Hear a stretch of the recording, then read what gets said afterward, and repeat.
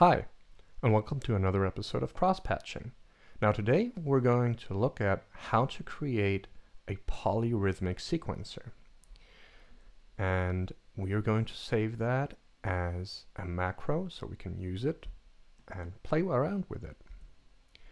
So the cornerstone of that will be this module from Frozen Wasteland, which is the quad algorithmic rhythm module. Now that's a trigger sequencer with 4 beat outs. We are going to connect that to an OR module from Quelk. And what this does is basically this sums all of our beat outputs without overlapping them. So when there are 2 beats happening at the same time, it doesn't do that. So it only picks the individual ones. Then we need our pitch information. And I'm going to be choosing the ADDR because the great thing is this is sort of, in my opinion, one of the best sequencers if you want to build your own sequencers, because this is just 8 steps, but it comes with the ASX. And if you connect that, you can create 16 steps or more. You know, as many as you want to, but we'll stay with 16s for now. I'm going to leave a little hole because we're gonna fill that one later, but all of those beats are now going into the clock of our sequencer. So we have the rhythm part and we have the pitch part.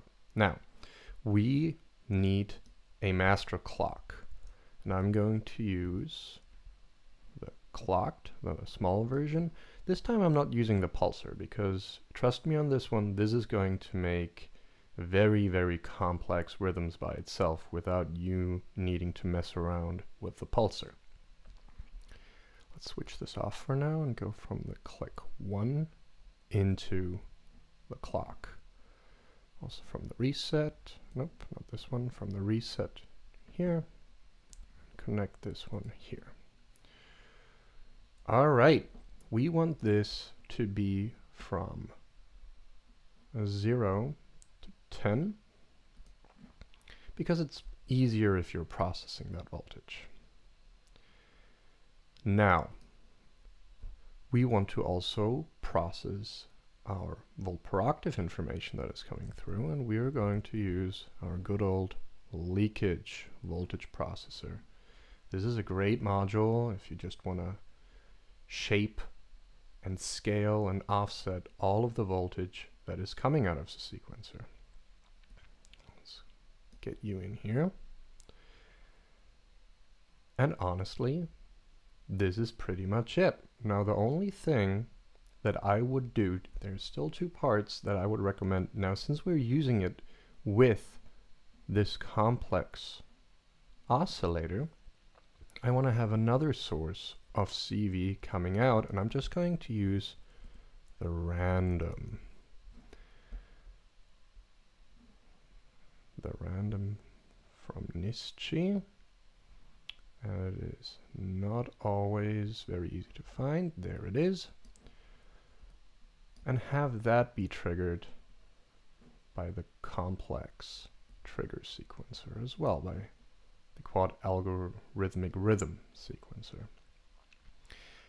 Now, if we are looking of how we are patching this, we have our gate coming out here and our CV coming out here and a random source coming out here. Now this is kind of messy, and it would be nicer if there would just be one side where there are all of our outputs, so we can just look at it quickly. We don't really have to sort of scan the whole sequencer.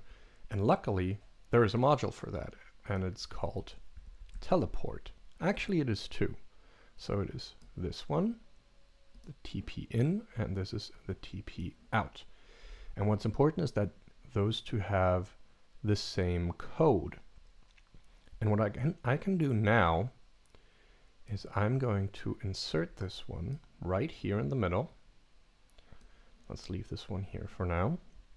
And I'm going from my CV out from the pitch information into the first inlet, my gate information into the second, and then the random in the third.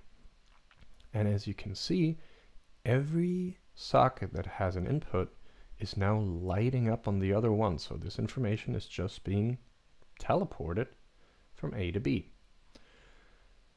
Now let's label them so we can just identify them more quickly. And I'm going to use a module from Submarine.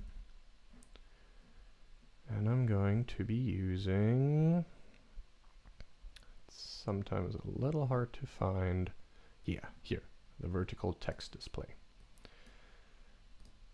And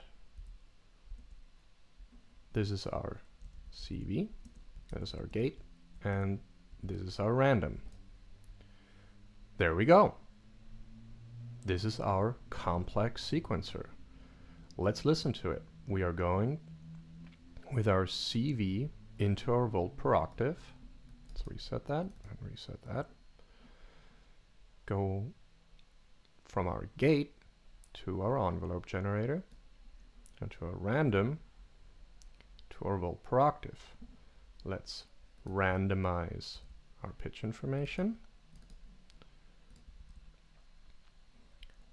Reset this guy.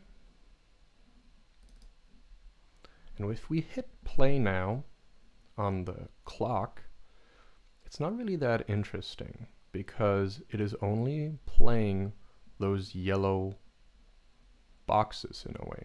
And what is interesting about this kind of sequencer is that the pitch information and the rhythm information are detached. So you might at some point get a sense of looping with the rhythm and the pitch, but they're never really in sync once you've established a more complex beat. So let's drive up a couple more of those beats, increase the steps in the second one, have some more so you can already see the offset. And let's hit run.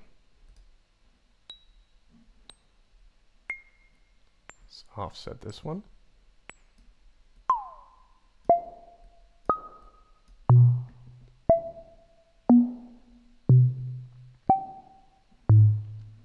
Let's make this a little faster.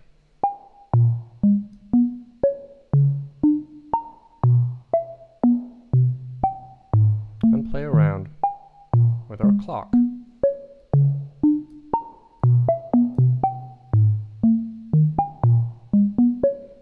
Drive some FM in.